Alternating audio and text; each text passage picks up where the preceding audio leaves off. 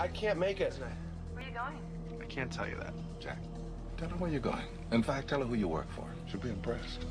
I work for the CIA, and the director asked me at the last minute to come with him to Russia to do a nuclear arms inspection. That is so lame. Hello? You're about to breathe air that's way over your pay grade, so listen up. You're going to be asked for analysis and advice, so be sure you know what you're talking about. Welcome to the CIA, sport. At a time of increasing tension, According to this, there are 17 senior scientists on duty today. I only count 14. deliberate deception, 3 Russian scientists are missing. I need to know where they are. Suit up. I don't go on the missions. I just write reports. So write a report about it. I'm an analyst. I'm not trained for this. Just be my eyes and ears.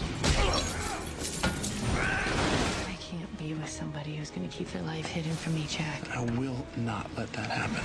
and new enemies. You don't fight Russia and America. You get Russia and America to fight each other and destroy each other. Only 2 men suspect the truth. What's a South African doing in the Ukraine with 3 Russian scientists in a crate from Israel? Fair guess they're building the bomb.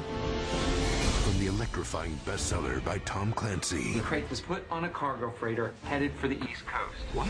And the producer of Clear and Present Danger and Patriot Games. It's Ryan! The bomb is in play!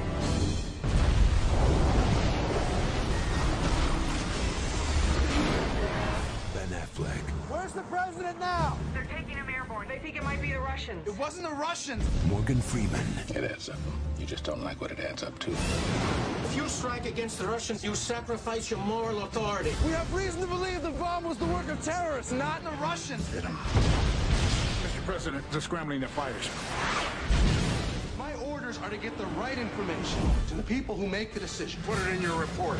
And if you shut me out, your family and 25 million other families will be dead.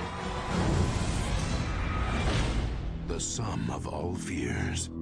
Directed by Phil Alden Robinson.